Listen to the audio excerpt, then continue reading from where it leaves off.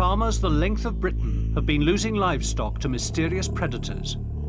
A broken neck and a fleece surgically removed, the hallmark of a big cat kill.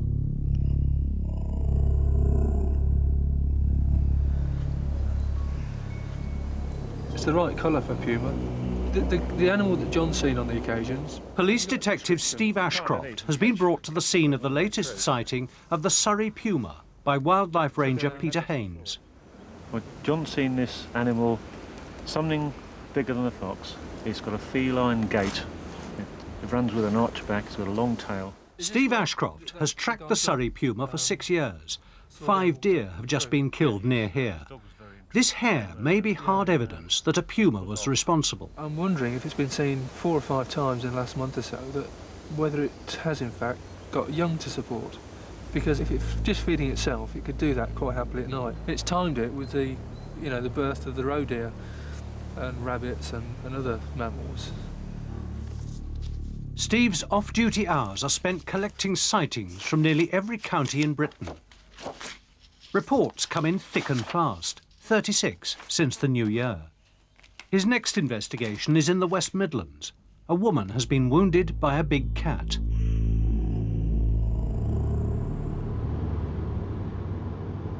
There seems to have been an increase in the number of sightings, certainly from 1976, when the Dangerous Animal Act came into force. People were required to get licences for the animals. Some owners seem to have deliberately let the animals go. But big cats not only escape from illegal owners. Official figures show that 293 zoo animals escaped between 1970 and 1988. Many big cats were never recaptured. Steve's destination is the heart of England, south of Birmingham. In the last 9 months, sightings of a black panther have centred on the churchyard in the village of Inkberrow. 8 people have seen it. Steve questions eyewitness Jack Fowkes. I opened the gate, the dog shot out, and I stopped him. And then I turned me back to shut the gate. I'll come through. Turned like that, and just there where them little bits of soil there was this black animal. And I decided it was a panther. Are you quite sure? I'm absolutely positive. What sort of dog have you got? Alsatian dog, a big Alsatian. The animal that you saw, was it bigger or about the same size? Same size as the dog. You're quite sure it wasn't a black Labrador? Or... No way. When you first saw it, what was it doing? Was it lying down? It just stood. I come to the conclusion that it was curious about the dog, and they just stared one another out. Further evidence of the black panther. This picture was taken by an amateur photographer.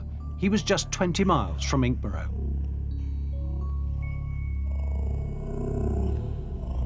And the first videotape of the animal came from the warden of a wildlife refuge.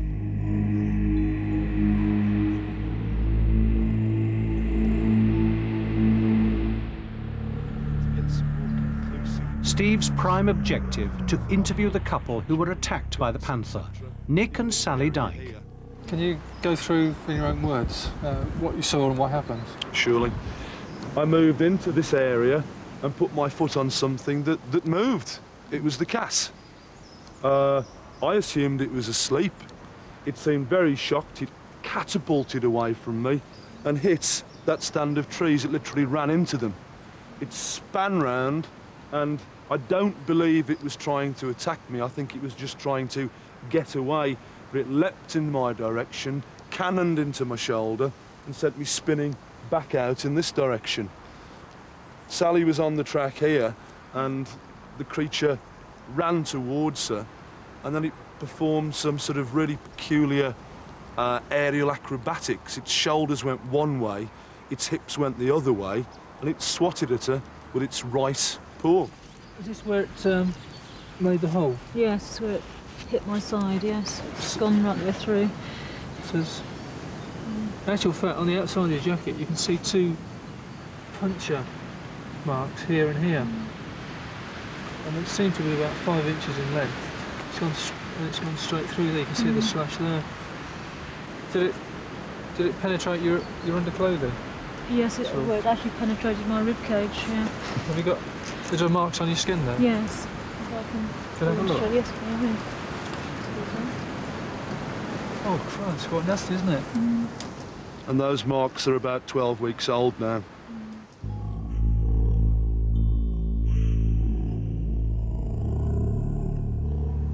Having seen the witnesses, I tend to think you've got so much overwhelming circumstantial evidence that yes, there is black panther on the loose here.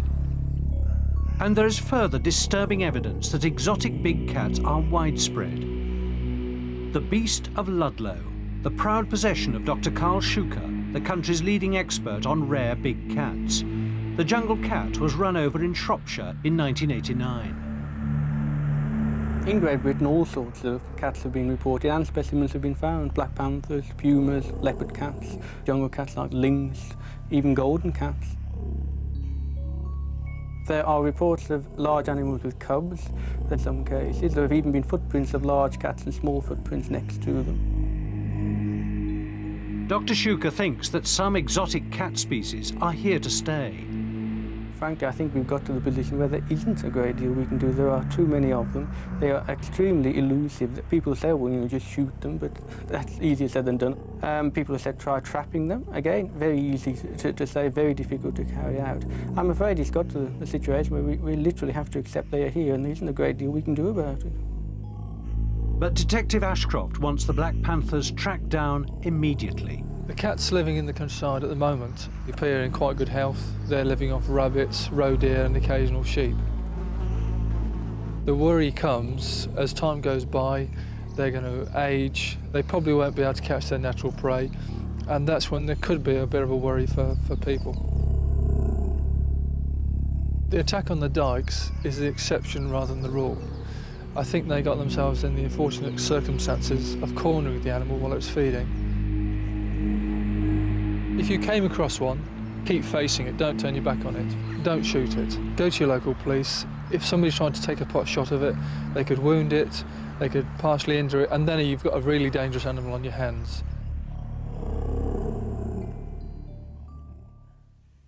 This weekend, Steve Ashcroft is to investigate the sighting of a family of big cats in Surrey.